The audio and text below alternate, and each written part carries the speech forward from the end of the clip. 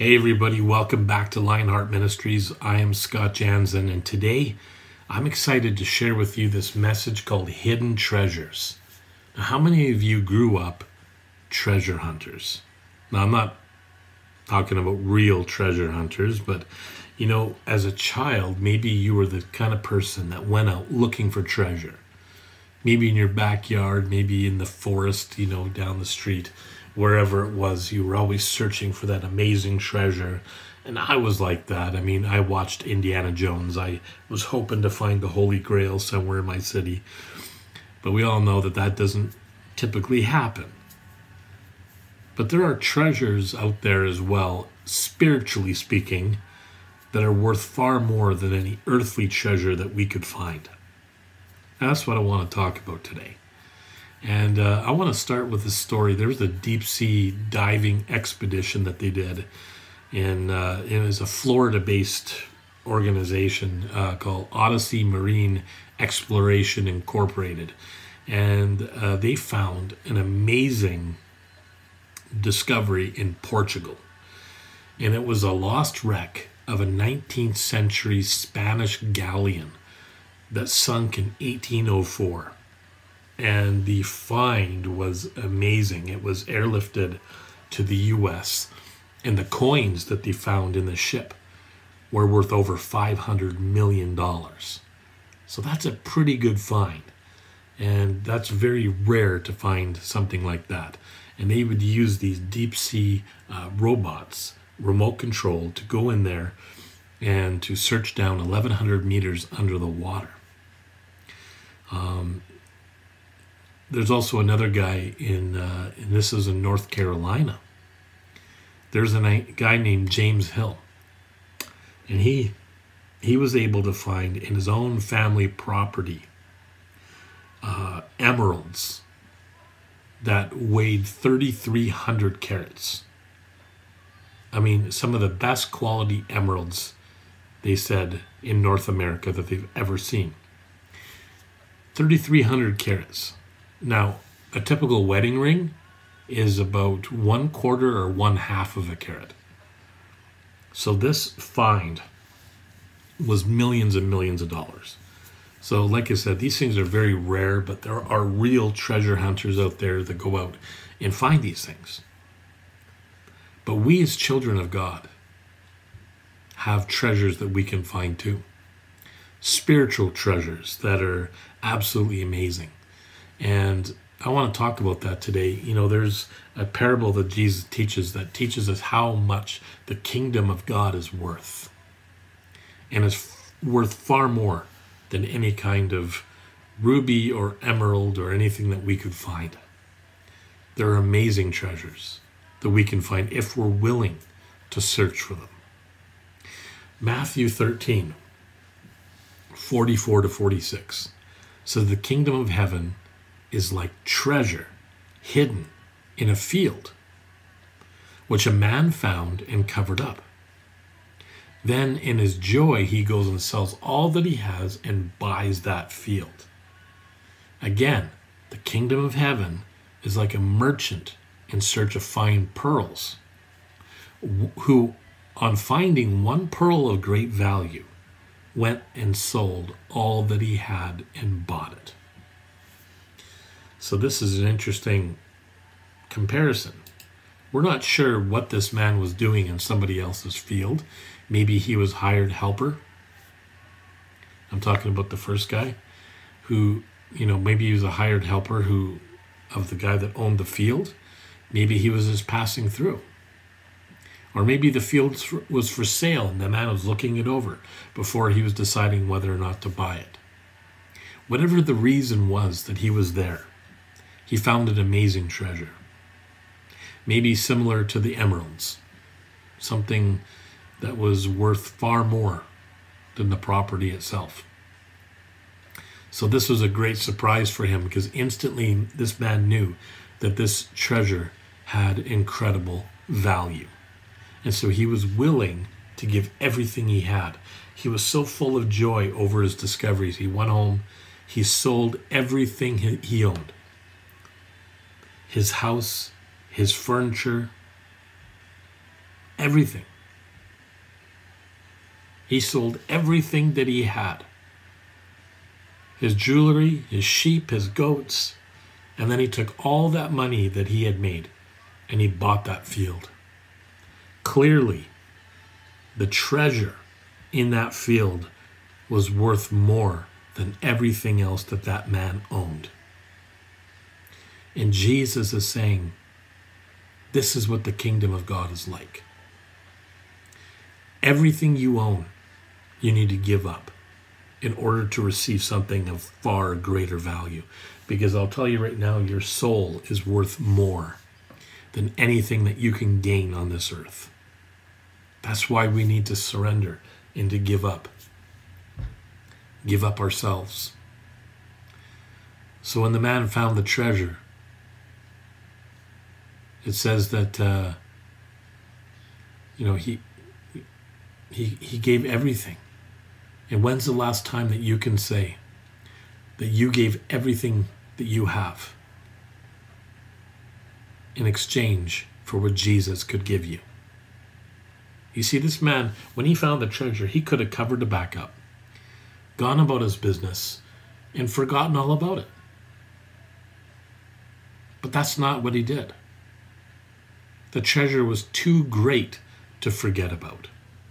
The man was so excited that he had to own that treasure. And he was left with what? Nothing. Nothing but the treasure. But he knew that the treasure was better than his home, than his belongings, than everything that he had. The treasure was so important to him that he joyfully gave up everything else in order to gain the treasure. And Jesus, he began the story with the kingdom of heaven is like. So let's talk about the kingdom of heaven for a minute, or the kingdom of God. The kingdom of God is wherever the will of God is done. The kingdom of God is wherever the will of God is done. Because each of us sins, none of us can do the perfect will of God before we're born again. On our own, what can we do? On our own, we cannot be part of God's kingdom. But Jesus, and this is the wonderful part, Jesus came to make the kingdom available to everyone who would receive it. What an amazing gift. Jesus takes away the sin of everyone who trusts in him. The person has a change of heart, and they want to do God's will.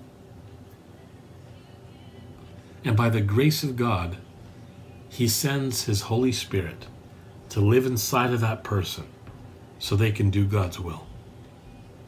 And that person is now part of God's kingdom. Because new life in God's kingdom is much more than going to heaven when we die.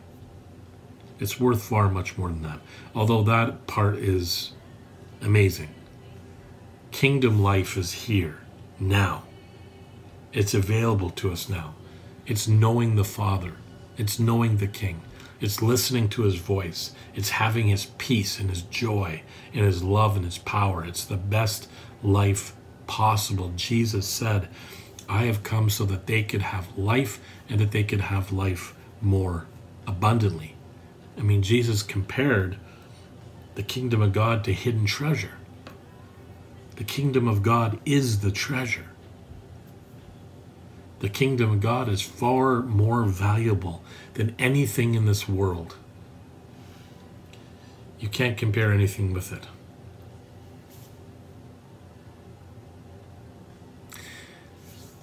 I want to shift focus here for a minute here, because do you know that there are treasures that God wants to give you in your relationship with him? I believe there are treasures. Now, I also know that there is an enemy who wants to steal that treasure. who wants you to not be able to find that treasure. Let me show you this scripture, Luke 12, 33 to 34. Sell your possessions and give to those in need. This will store up treasure for you in heaven, and the purses of heaven will never get old or never develop holes. Your treasure will be safe. No thief can steal it, and no moth can destroy it. Wherever your treasure is, there the desires of your heart will also be.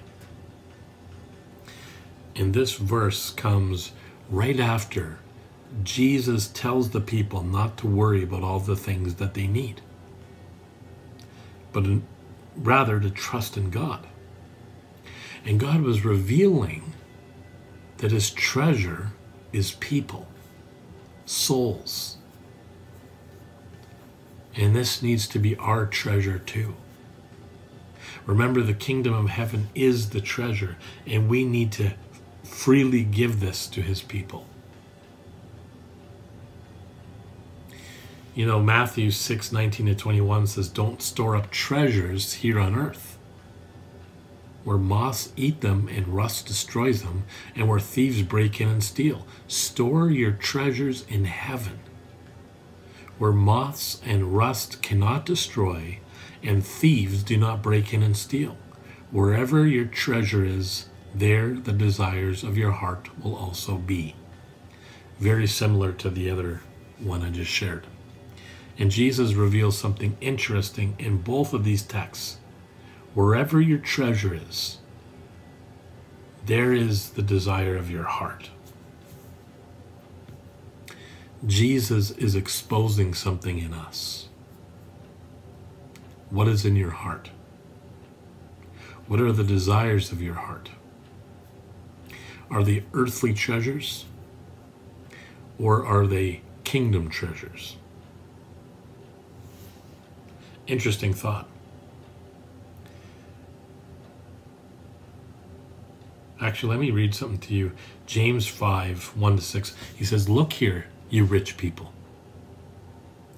Weep and groan with anguish because of all the terrible troubles ahead of you. Your wealth is rotting away, and your fine clothes are moth-eaten rags. Your gold and silver are corroded. The very wealth you were counting on will eat away your flesh like fire. This corroded treasure you have hoarded will testify against you on the day of judgment. For listen, hear the cries of the field workers, whom you have cheated their pay. The cries of those who harvest your fields have reached the ears of the Lord of heaven's armies. You have spent your years on earth in luxury, satisfying your every desire. You have fattened yourselves for the day of slaughter. You have condemned and killed innocent people who do not resist you.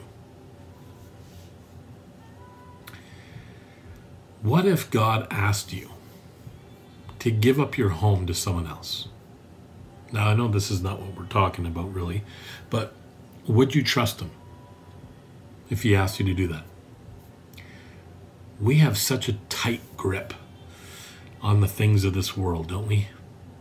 We have such a tight grip on the things that we don't want to lose. But I wonder what life would look like if we loosened our grip on the things that we want and start desiring the things that God wants. I've wondered sometimes, you know, I'm going to tell you a story. This happened to me,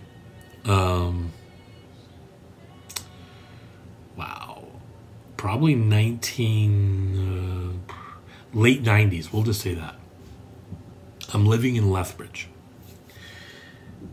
And I'm praying.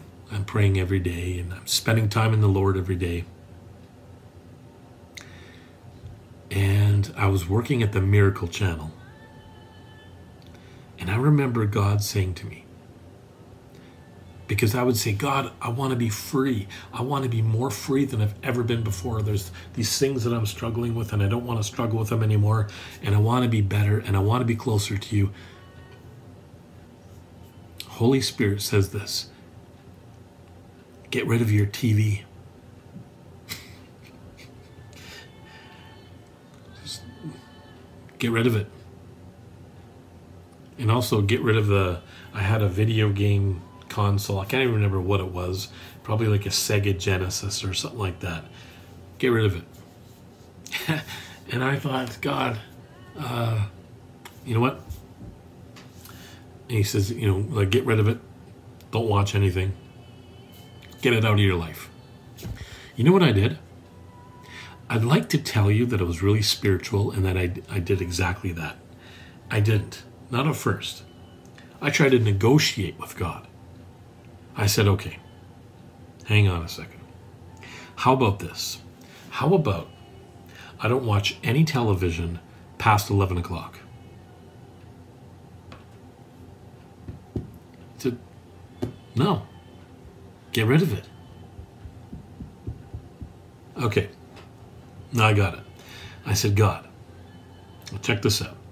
I will only watch Christian television, because we had the Miracle Channel. And I said, and that'll be the only thing that I watch. And you know what I felt him say?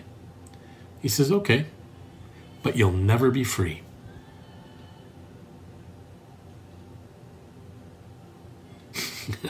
When I heard those words, I got rid of my TV. I don't remember what I did. I think I took the game console and I actually put it in the garbage. And the TV, I don't know, I might have given it away or just put it away or whatever, but that was a long time ago. But I remember, you can't negotiate with God. You just listen and obey. It goes much better. But I learned a really valuable lesson that day. I have to be able to trust him in all the things, because he knows what's best for me. And these treasures that we're speaking of, I mentioned that they're people, and they are. But there's also other treasures that you can get. There's treasures when like when you go looking for something, if you get a map, right? If somebody gives you a map and says, hey, you follow these instructions on this map, it will lead you to this location, and there X marks the spot, you dig and you find your treasure. Well, the Word of God is like the treasure map. And you follow the Word of God. And God does things for you, and you find treasure. You find greater intimacy with him. In fact, God says, I only share the secrets of my heart with those who fear me, those who obey me. In fact, Jesus says in John chapter, I think it's 14 or 15, I believe it's 15, where he talks about the vine and the branches. And he says in that same, somewhere in that area, I don't have it in front of me, he says, the person who loves my God, who loves my Father, and loves me, and obeys me, God will live with you. He will come in, he will dine with you, he will live with you. And he says, and I will reveal myself to you. And this is the same chapter that's talking about the promise of the Holy Spirit. So he's saying, I will give you the Holy Spirit. I will live with you. I will share my love with you, and I will reveal myself to you, but only to those who obey me. You see, there are treasures. There's intimacy treasures. There's secrets on God's heart that he wants to tell you that you will never know if you don't take the time to search for them. Like a treasure map, it leads you to the place where X marks the spot to get the treasure. But guess what? If you have a treasure map and you say you just put it away and say, I'll get that treasure another day. I don't feel like doing it today. or I don't believe it. I've seen other treasure maps and, it's nothing. Well, then you're going to have nothing. And you're going to go through your life with nothing. You're going to have a basic Christian experience where you just say you love God and everything else, but you don't have those moments. You don't have those treasures. You don't have those breakthroughs. You don't have God speaking to you. You don't have those dreams and visions from God. Because God, God doesn't play favorites, but I can tell you this, He reserves the secrets and the treasures for those who fear Him. I want more of those things. But you got to pay a price to get them. Now some people say, well, that's just works, and you're talking about all these nonsense Pentecostal things. No, I'm not. Look at the Word of God. It's very clear. He says, when you search for Him like gold or silver, it says, then you will find Him. So it's up to you. Do you want to find these treasures, or do you want to just go living life the way you've always have and just be satisfied with whatever you get? Let me close with one last thing. I believe that there are treasures. Not only treasures, but there are promises. There are things that belong to you, that you have authority to receive, that are just waiting for you. They have your name on it. Gifts, treasures that have your name on it. But you think that in our mentality, we think, I'm not good enough, I haven't done enough, I haven't, this kind of stuff. You got to remember, these are things that God has already accomplished on the cross. They're finished, they're done. And the Bible says you do not have because you do not ask. God is a good Father. He wants you to enjoy His blessing. He wants you to receive these treasures. The ultimate treasure is the ones that last for eternity. The people that we bring into eternity. The treasures that we have, like the intimacy that we have with the Father. Those are eternal. So let's pray today. Lord, we thank you for the hidden treasures that you have made available to us. Because you're such an amazing Father, you've made available to us so many awesome and great things. But I know that we need to set aside ourselves to really seek for you. Because God, it's not about just receiving the treasure, it's about receiving you. Because that's the adventure. That when we're searching for treasure, we find you. We find more of your intimacy, more of your secrets, more of your blessing. And these are all because it's part of you. And we pray that we wouldn't hold these treasures to ourselves, but that we would deliver the good news to those who need it today. Because the greatest treasure is salvation. And we pray in Jesus' name today, God, give us new strength to go looking for the treasure and finding it and building your kingdom, establishing your kingdom here on earth as it is in heaven. And we give you the praise and the thanksgiving in Jesus' name. Amen. We'll see you next time. Don't forget to subscribe, click the notification button, and next week we'll have a brand new message. See you then.